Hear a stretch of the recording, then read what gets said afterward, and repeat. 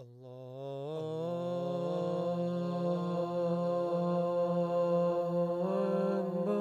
alaikum, brothers and sisters. I'm Sister B, and welcome to Islamic Audio Bytes.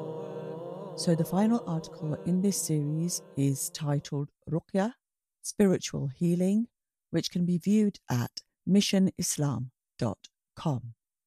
As I have said in previous episodes, if you are affected by any of these afflictions, please consult a local imam or Islamic scholar. Let's read. Ruqyah, spiritual healing. Ruqyah is commonly translated in English as incantation, which carries a negative meaning since the word incantation is usually associated with magic, spells and witchcraft. However, Ruqyah in Islam is the recitation of Quran, seeking of refuge, remembrance and supplications that are used as a means of treating sicknesses and other problems. Ruqyah are of two types. 1. Ruqyah al-Shari'ah and 2. Ruqyah al-Shirkiyah. Al-Ruqyah al-Shari'ah, mentioned above, has 3 conditions. Ibn Hajar, rahimullah, said there is a consensus on the using of Ruqyah if 3 conditions are met. 1. It must be the speech of Allah, Quran, and His names and attributes. 2. It must be in the Arabic language, or what is known to be its meanings in other languages. And 3. To believe that Ruqyah has no benefit by itself, but the benefits are from Allah. This type of Ruqyah is permissible and is the main subject of this topic. Al-Ruqyah al-Shirkiyah. This contradicts the conditions of Ruqyah al-Shari'ah and has in it shirk, associating partners with Allah. It leads a person to his destruction in this life and the next, and increases calamities and sicknesses. This type of Ruqyah is prohibited from the statement of the Prophet, peace be upon him. This type includes magic, whether learning, practicing or teaching, fortune-telling, horoscopes, superstitious belief, and at-tamima, charms and amulets. Conditions of a person who treats with Ruqyah. 1. He must have the right belief in Allah, based on Quran, Sunnah, and keep away from shirk, etc. 2. He must have sincerity in worshipping Allah and have a good intention in treating people. 3. He must be firm in his obedience to Allah and keep away from all that is forbidden. 4. He must keep far away from unlawful places and situations that can lead to what is forbidden, for example, isolating himself with a female, etc. 5. He must guard the affairs of his patients and protect their secrets. 6. He must propagate the religion of Allah, give the patient advice and admonitions on the rights of Allah with regards to His commandments and prohibitions. 7. He should have knowledge about the affairs of the patient and sicknesses. 8. He should have knowledge about the reality of jinns, so as not to have them harm or threaten him while curing the patient.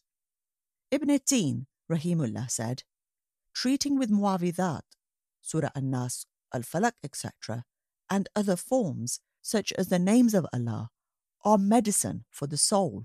So if these forms of treatment are on the tongue of the righteous, cure will be achieved by the will of Allah. Conditions for the person, patient, receiving Ruqyah. 1. He must have complete belief that harm and benefit are only from Allah. And 2. He must be patient. Conditions of Ruqyah al-Shari'ah. 1. It must be with the speech of Allah, His names and attributes, or the speech of His messenger, peace be upon him. 2.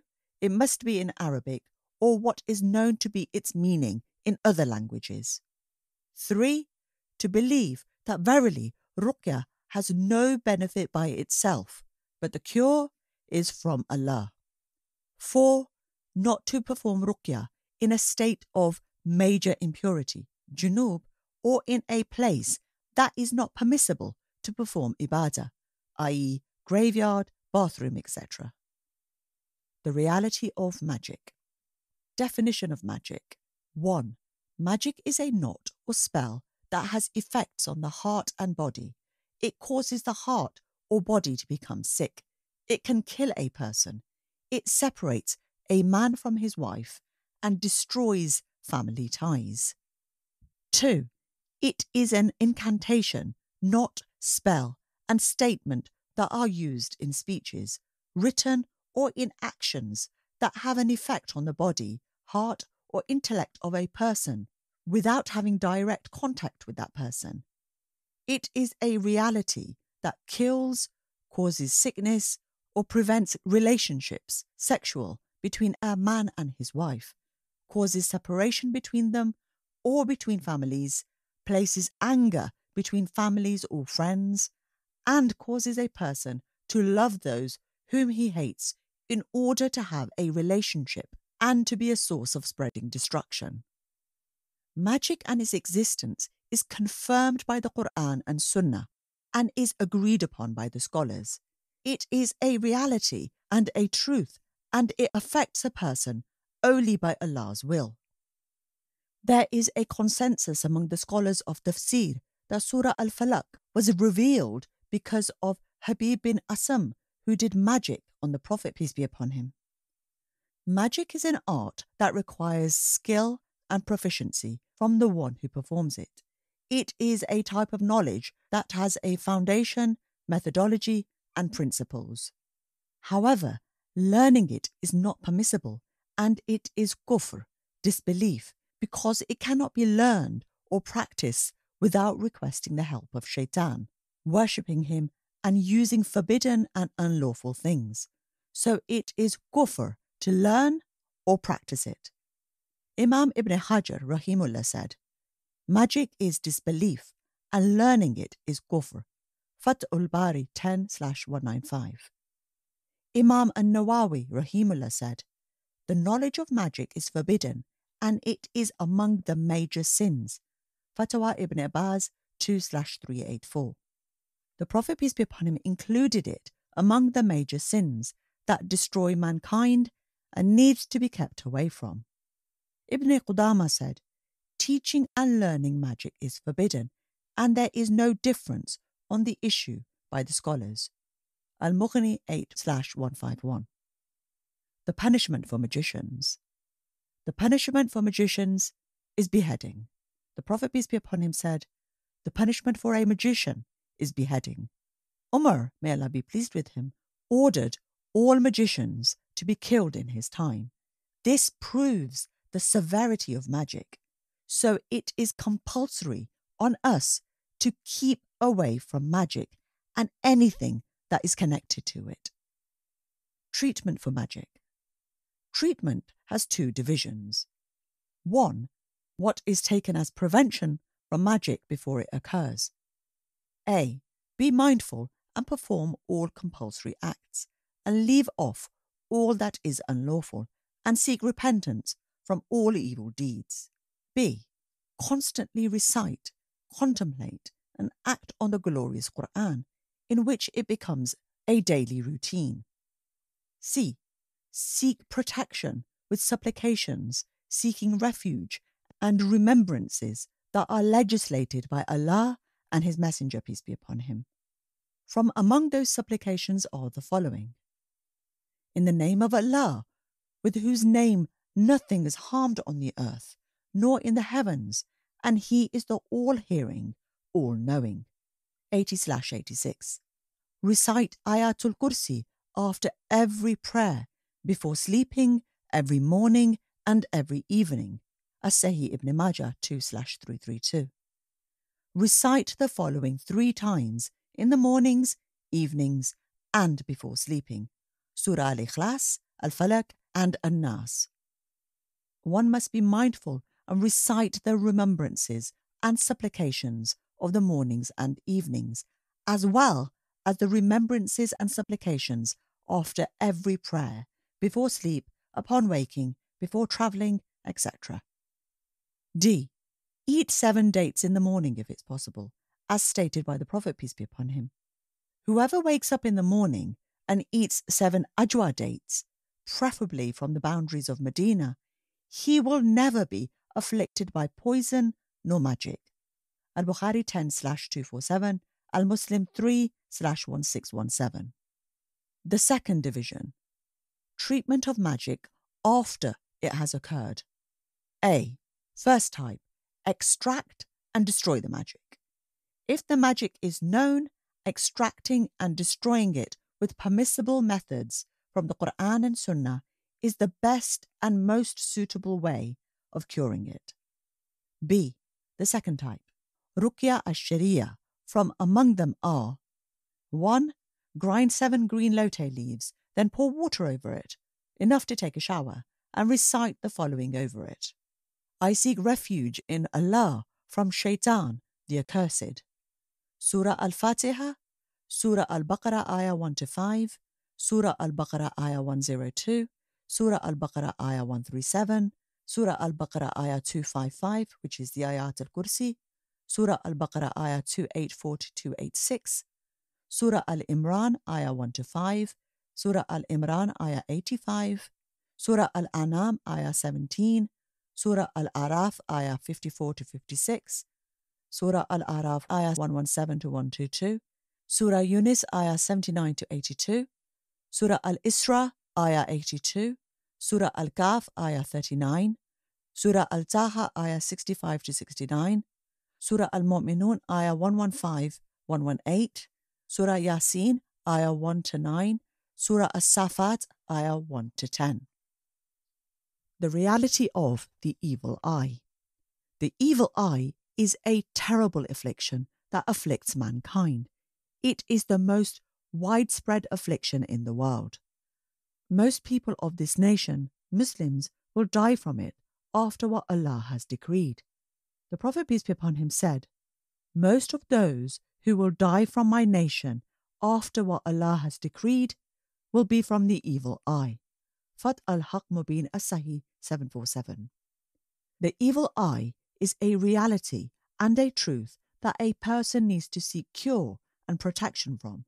The Prophet, peace be upon him, said, the evil is true reality. Sahih Muslim 2188. It is permissible in Islam to seek ruqyah for it, as Anas, may Allah be pleased with him, narrated that the Prophet, peace be upon him, made it an ease to take ruqyah for fever and the evil eye. Sahih Muslim 2197. The evil eye is from 2 sources. The evil eye from mankind, and 2, the evil eye from jinn.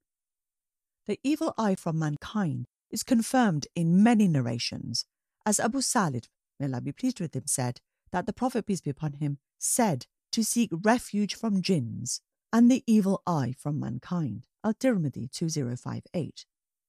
As for the evil eye from jinns, it has been narrated by Salama, may Allah be pleased with her, that the Prophet, peace be upon him, saw in her house a slave girl, and in her face was a safar, upon which the Prophet, peace be upon him, said, seek ruqyah for her, for verily she is afflicted with a look, evil eye. Bukhari 5739. The scholars have said as-safar is the evil eye from jinns. The reason for the evil eye is mostly because of envy. Envy is to wish for the prevention of bounty for another person, even though the envier doesn't wish for this bounty.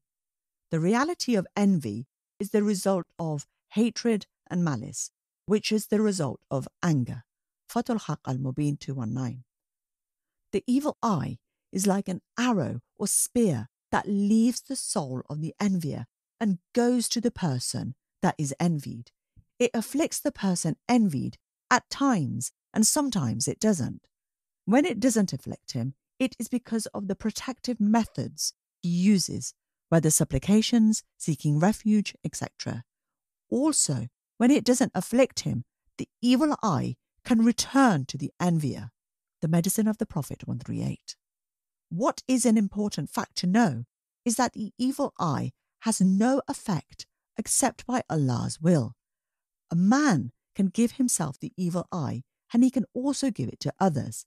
It can afflict someone without even being seen by the envier. For example, a blind man cannot see a person, but he can still cast the evil eye. Or perhaps, if the person is not around and they are described to the envier without being seen by him, it can afflict that person. It can also be afflicted by one being amazed at himself without being envious to himself or others. The evil eye can be done by anyone, even a loved one or a righteous person. So it is incumbent on each and every one of us to take the necessary precautions and try to prevent being affected by the evil eye, and to say the supplications and remembrances upon seeing something amazing and good. Fath al-Haq al-Mubin 198. The treatment of the evil eye. There are categories of treatment for those afflicted with the evil eye. The first category, treatments before the evil eye occurs. There are many types, which is as follows. Protect yourself and those who you fear from it with remembrances, supplications, and seeking refuge that is in accordance with the Quran and Sunnah, as is mentioned in the first category for the treatment of magic. Supplicate for whom you fear might be afflicted with it. If you see something within yourself, your wealth, your son, your brother, or anything that amazes you, with blessing. From the statement of the Prophet, peace be upon him, if anyone says from his brother what amazes him, let him supplicate for him with blessing. This is what Allah wills, and there is no strength except with Allah. O Allah, bless him with it. Guard anything or anyone that is attractive and may be recipient of the evil eye. This means, 1. When a person has a beautiful family, he should guard them by seeking protection from Allah for them, teaching and commanding them to do so, and also by dressing them properly, not to expose their bodies or beauty so as not to be envied and affected by the evil eye. The Prophet, peace be upon him, used to seek protection for Hassan and Hussein, may Allah be pleased with them, by saying, I seek refuge for both of you in the perfect words of Allah, and from every Satan, vermin, and from every evil eye. 2. If someone has wealth, he should guard it by asking Allah to bless and protect it and be thankful to Allah. 3. If someone has good news and he knows people will envy him because of it, he should guard it by keeping it secret. Note, if you know a person is famous for being envious and is known to affect people with the evil eye, it is important to keep away from him.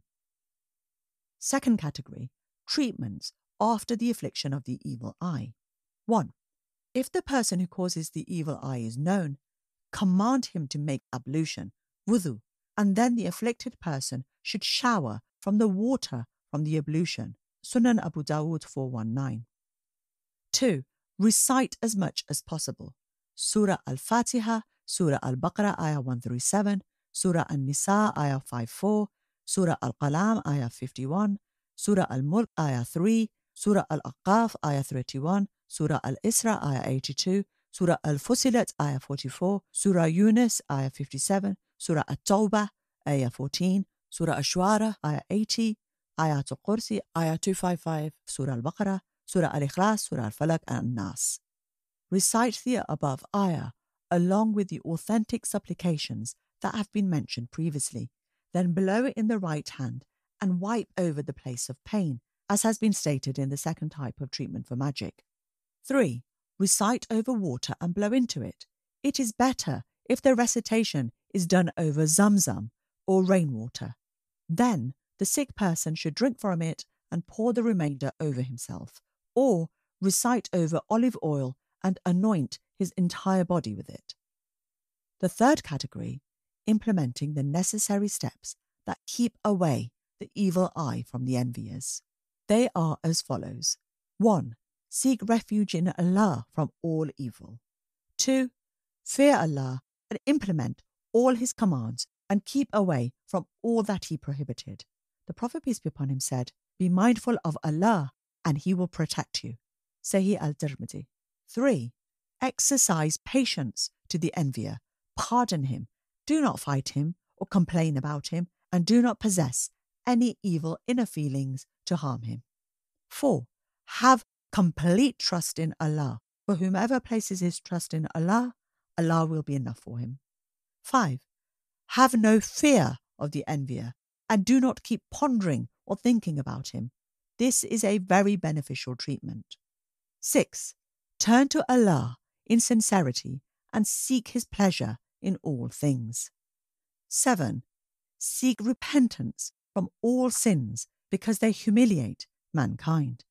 Allah says, and whatever calamities befall you, it is because of what your own hands have earned, and He pardons much. Surah Ash-Shu'ara, Ayah 30. 8. Give optional charity and do as much good as possible, for verily that has a great and amazing effect in combating evil from the envier. 9. Keep away from the fire of the envier, the oppressor, and those who afflict others by being good to them. For every moment they increase in evil, oppression, and envy, you increase in being good to them. Give them advice, be merciful, and pardon them. This cannot be achieved easily except for one who has a great fortune from Allah. And 10. Have complete sincerity and belief in the unity of Allah, the wise, the judge. He is harmed by nothing, and nothing benefits him. Glory be to him, and he is above all things. Ibn Qayyim 2/238-245. That is it for this episode. I have learned so many things today, and I hope you have too. As usual, can I request that you please leave a 5-star rating on Apple Podcasts and share the podcast with your family and friends.